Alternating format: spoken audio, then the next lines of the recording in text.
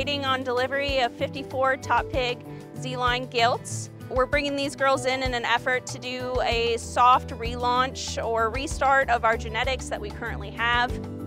Our original herd was donated 20 years ago when the facility was built. It's time for some new genetics, some new blood, so that way we are able to keep up with the teaching and research demand here at UC Davis.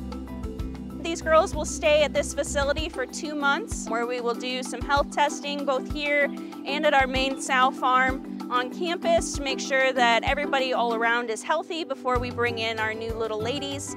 These girls will then be integrated slowly into the herd so that way we are able to continue our breeding program and keep up with all teaching and research demands.